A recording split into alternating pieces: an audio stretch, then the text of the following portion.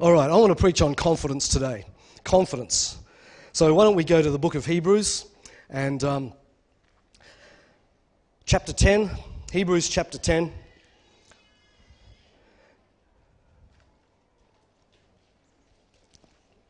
And verse 35. And the writer says this: "Do not throw away your confidence, because it has great reward." Do not let go of your confidence, because confidence has a great reward. I mean, this is a command, isn't it? Do not. It's a command to not throw away or let go of your confidence.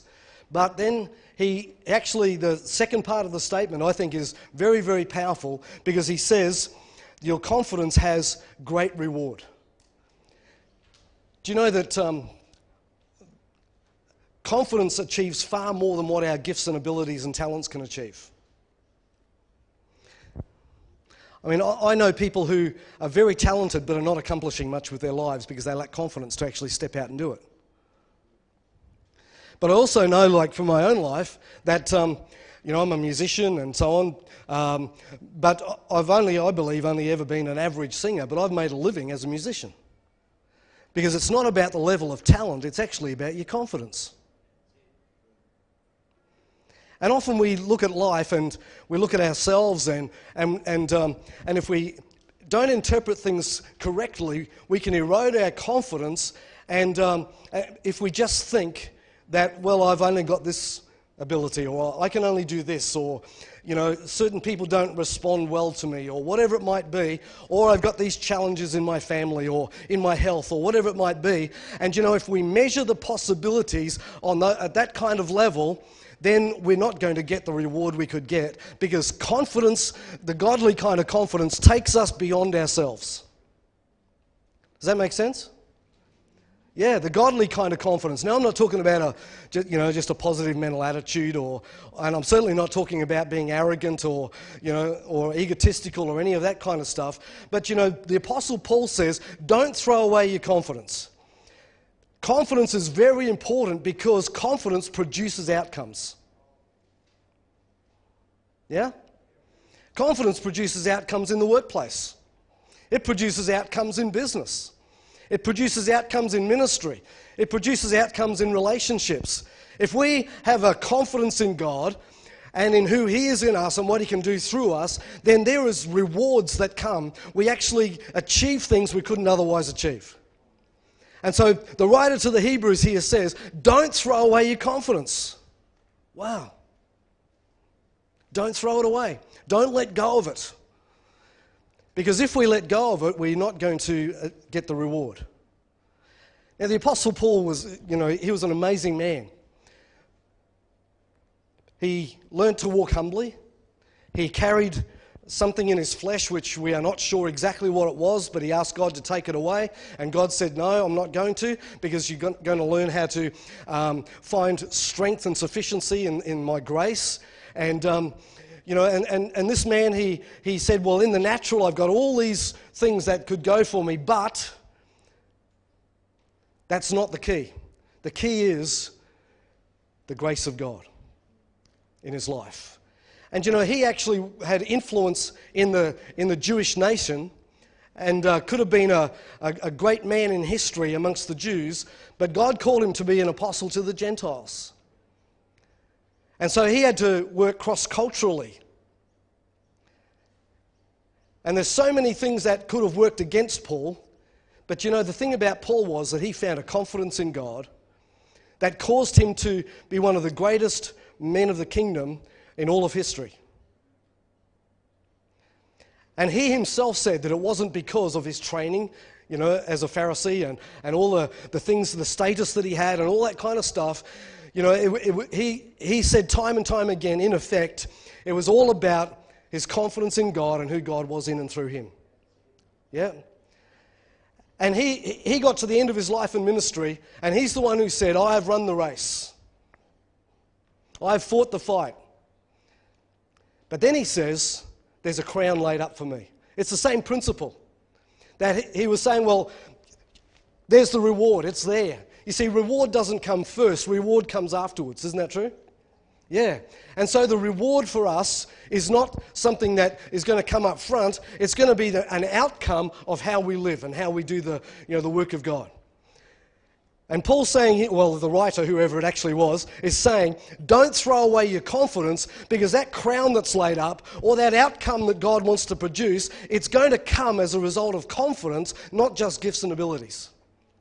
It's going to come because of confidence, not just our position or the power and authority we have, or the personality we have, or anything else. There is a key to life and a key in the kingdom, which is confidence. And it produces outcomes. Do you know, when we lack confidence, we withdraw. Isn't that true? When we lack confidence, doubt fills our mind. When we lack confidence, we don't give everything we've got. And so confidence actually robs us of the reward, just generally in life. But if we are talking about a different kind of confidence than just natural confidence, then lack of confidence actually robs us in the things of God. Wow. Have you ever thought about that? Lack of confidence.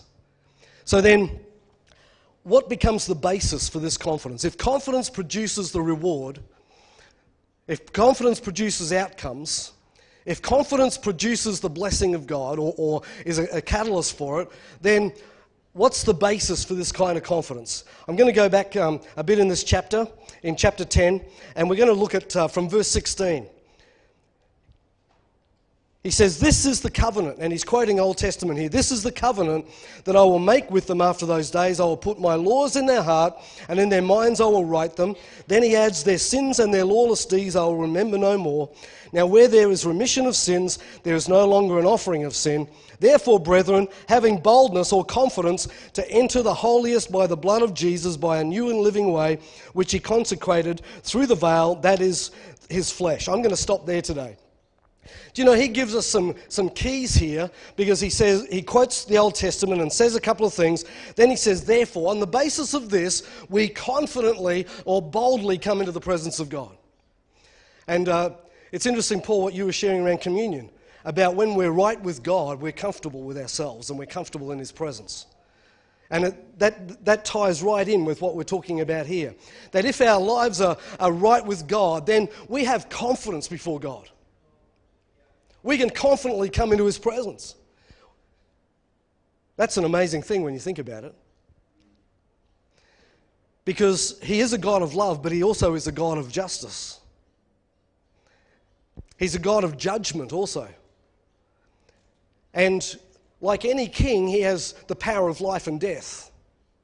But more than any earthly king, he has the power of life and death, because he has the power of eternal life and death.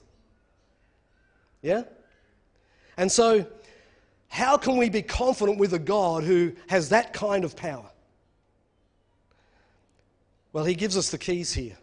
And he actually says we can boldly, confidently come right into the throne room, into the intimate place, into the secret place, right into the place that normally is not available for the average person in relationship with the King. That's really what he's saying here. So how can we have that kind of boldness and confidence? How can we have the confidence that actually is going to produce God's outcomes in and through our lives, going to produce the reward, going to actually be a catalyst for the blessing of God to flow? Well, he gives us the keys here. The first one is he's made a covenant with us. God's made a covenant with us. Yeah. Do you know, in the Old Testament there is the story of Esther. And of course she became the wife of the king. But she and her people were slaves and they were captives. So this was an incredible thing to happen, that she became the wife of the king. But then there was all kinds of protocols. She was not allowed to approach the king. She was not allowed to approach the king's court. She had to be invited. But here's the thing. She was in covenant with the king because she was married to him. He had made a covenant with her. And of course, there came the day where she had to actually break the protocol for the sake of her people. And God gave her favor. But the issue for me is there was a covenant in place. And you know what? God, the King of Kings, the Lord of Lords, he has made a covenant with you and I. The reason we can have confidence and not throw it away, the first one I want to talk about today, is the fact that God, who created everything that exists, who is, the Alpha and the Omega, he's always existed himself and always will exist. He's the everlasting one. This one who is greater than anything we can actually understand, he's actually chosen to make a covenant with you and me. Wow. If we can get a revelation of what that means, we will never throw away our confidence. Because our confidence isn't in our ability. It's not in our human strength or capacities. But our confidence is a different thing when we understand that God, who rules over all things and created all things and has all authority and all power, he made a covenant with you and me. I don't know what that does for you, but that is both humbling but also incredibly exciting at the same time. Isn't that true? Yeah. But if God's made a covenant with us, then none of our weaknesses matter in the long run. Yeah, we have to deal with stuff in our lives that's out of order. We have to repent of things. We have to allow God to change us. We have to, receive his mercy and grace and be growing more and more into his image. We need to understand how to actually allow him to live through us and so on. But when we understand that God has made a covenant with us, then we can actually open up and allow everything that he has and is to actually begin to transform us and to change us and to override the flesh so that we live in Christ, so we become complete in him, so that his righteousness and his character and his life becomes ours. And we can have the confidence that this is possible because God has made a covenant with us. He is committed absolutely to transforming our lives. He's committed absolutely to our lives bearing fruit. Wow, isn't that good? He is committed absolutely to us being everything we can be. Wow. That's awesome, isn't it? Don't throw away your confidence. But you see, without a revelation and a conviction about the fact that God's made a covenant with us, then we can sometimes hit things that cause us to withdraw and have doubt and fear and all kinds of stuff, and we begin to lose confidence and we begin to actually toss it out the window. Wow. And all that does is it robs us of the reward, of the great outcomes that are possible in God. But I want to say to you today, God's made a covenant with you. He's made a covenant with you. And me, of course.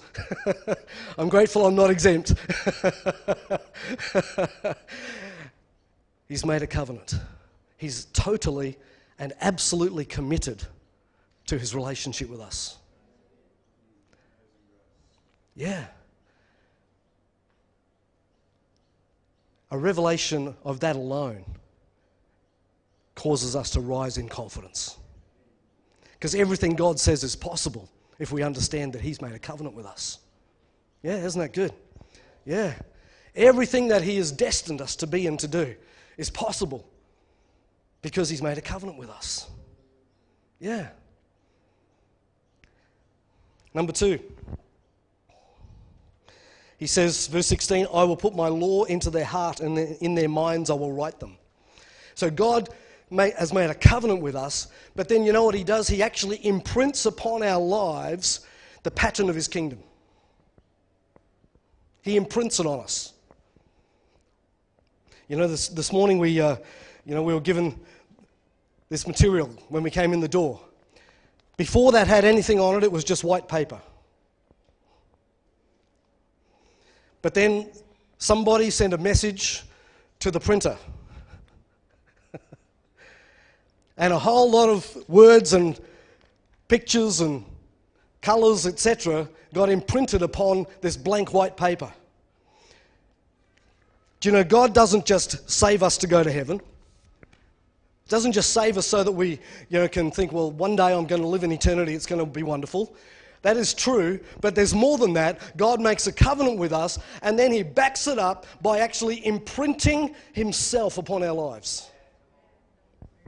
He imprints his ways upon us. He imprints it upon our lives so that what was, once we get saved, all the sin is gone. We can learn to grow in him and walk in him and so on. But then what he does is he says, I want to write my laws. I want to write my statutes, my strategies, my way of doing things. I want to write it in your heart and on your mind. I want to imprint you with myself. Wow. Is this building your confidence this morning? Yeah. Our lives have been imprinted, engraved, if you will. Judy and I have just been in Europe, and everywhere in Europe there's statues and all kinds of things, But there's stuff that was actually carved in stone. We saw stuff from before the time of Christ. Now that's being imprinted. Carved in stone. Inscriptions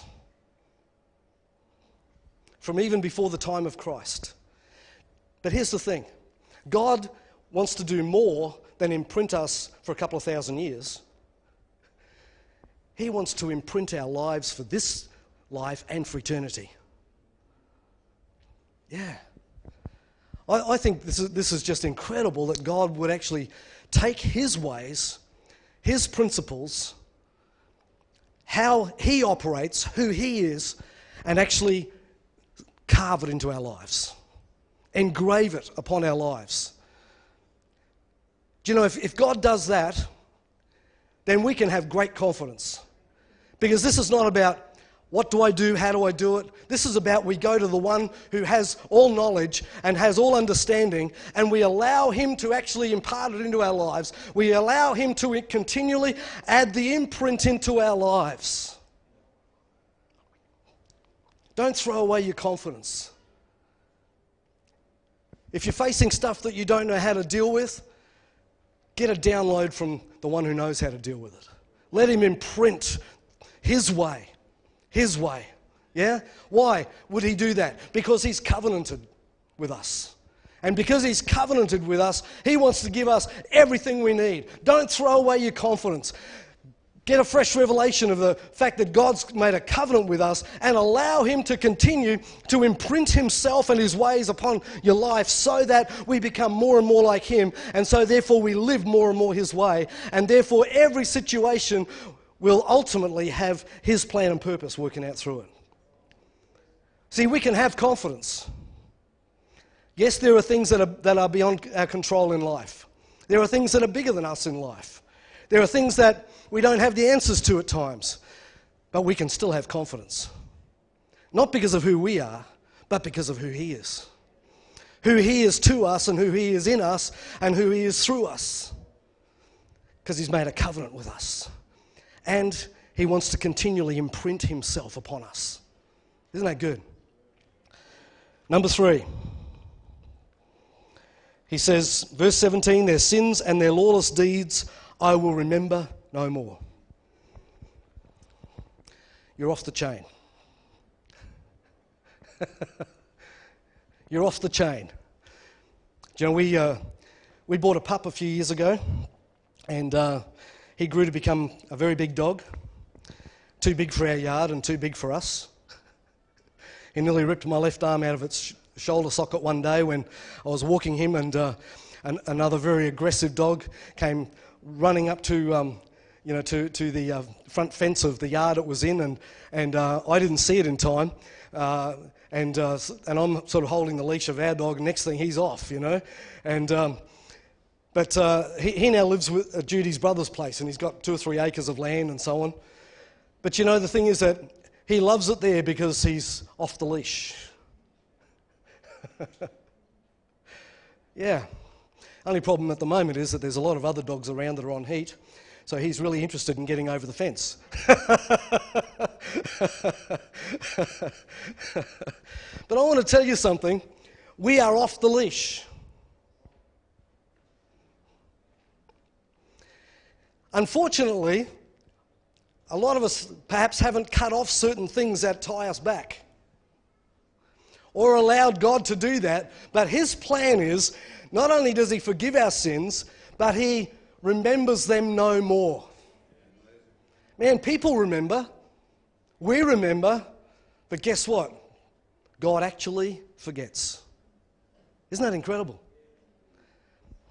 See, when Paul says, therefore we can come boldly into his presence, it's not because we've become perfect in ourselves, it's because of what he has done.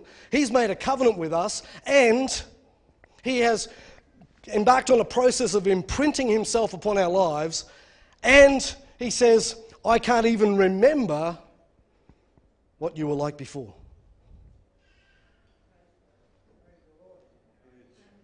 Yeah. I mean, this is amazing, really, isn't it, when you think about it?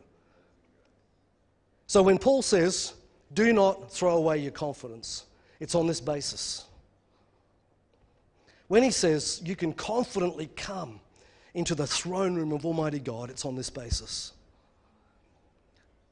It's not because of anything we've done, but it's because we have accessed and appropriated everything he's done. But you know, when God lets us off the leash, he actually throws the leash so far away no one can retrieve it. No fear of going back on it. That's how we're supposed to live. No fear of being back on the leash, but free. Free to go forward. Free to actually pursue the outcomes that God has called us to. Free to pursue things that will actually produce the blessing of God in other people's lives as well as our own. Free to pursue the things of God. Completely free. That's why it says if the Son sets you free, you are truly completely free indeed. Completely free. Now we look at ourselves and we see, you know, our own past sins, failures, mistakes. We look at ourselves some days and we see our character flaws and all those kind of things. But you know, when God looks at us, he sees what he's done for us. Wow. This doesn't absolve us of responsibility for dealing with stuff in our life, but what it does do is it actually gives us the confidence that we can deal with the stuff in our lives. Isn't that good? We can be free. We can be changed. We can become mature. We can accomplish great things for God, not because of what we've done, but by accessing and appropriating what he's done. Wow. Not a single one of us in this room is perfect. And that is so great. Do you know why it's great? Because if we were perfect, Jesus would never have had to come. Come on.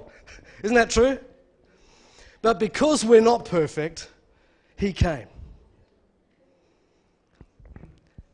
And what he came to do was to make a way for the covenant that was in God's heart to come into place for us. Wow. And to then begin a process of imprinting himself and his ways upon our lives. And to take us off the leash, to break every chain, every shackle, every bondage, to set us free so that we can live in him and for him with real freedom. This is the basis of confidence. But this is why the writer says, don't throw away your confidence. It's because not only does confidence produce outcomes and produce reward, which is what the Bible says, but it's a certain kind of confidence. It's a confidence that is not a positive mental attitude, not going off to a motivational speech and coming out all fired up. Do you know, I could have preached just a full-on motivational thing this morning, and you'd wake up tomorrow morning and probably feel ripped off. Because it doesn't last. But the truth of who God is and what he's done for us and how we can access it, appropriate it, and walk it out, this is something that actually can be built into our lives and can produce outcomes in the years to come for our lives. This is a different kind of confidence altogether. This is a confidence that comes from what he has done and what he continues to do. And I want to say again, God has made a covenant with you. Isn't that awesome? Is this getting into your heart this morning. I've really felt in the last week or so that there was going to be many of us today who would need a revelation of these things. That God has made a covenant with you. And what that means is he's not going to change his mind.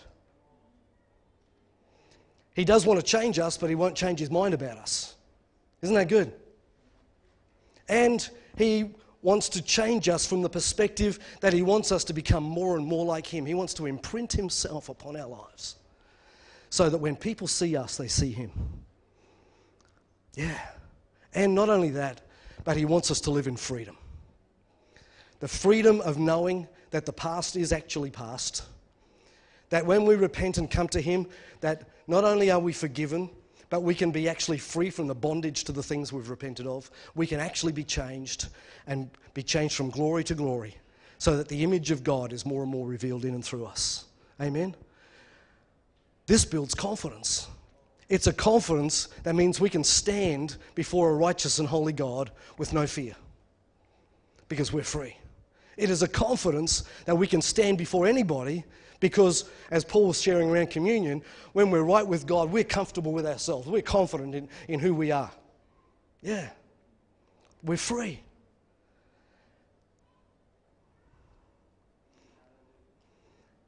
Are you free this morning? Yeah, we're free. We are free people because he's covenanted with us and he imprints himself upon our lives and he releases us so that we can live confidently and produce the outcomes so in his power and strength we can actually achieve the reward. Don't throw away your confidence because you're going to lose the outcomes. You're going to lose the possibilities. And you can end up losing hope and faith and so on. And walking in fear and uncertainty and doubt and so on is just the worst way to live. Do you know, to be confident because of the fact that he's made a covenant, he's imprinting himself more and more upon our lives, and he has freed us, and we don't have to go back into bondage ever again. We can live free and stay free. Man, that gives us a confidence to live differently. Gives us a confidence to be everything we're destined to be. Wow. Amen? Come on, let's stand and pray this morning. Hallelujah. Thank you, Lord.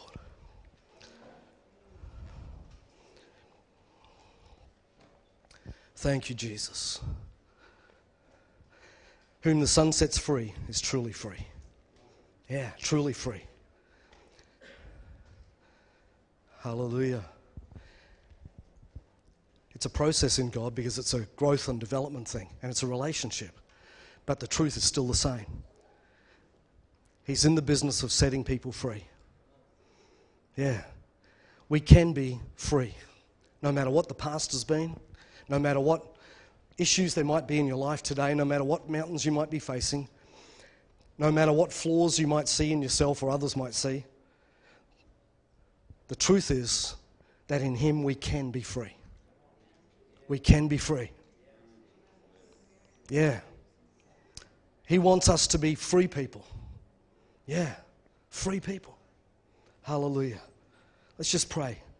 Lord, I pray for a revelation of these things today. Because, Lord, they're foundational to our walk with you.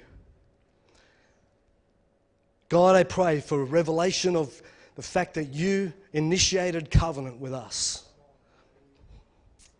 While we were still in our sin, you gave your life for us to start that process.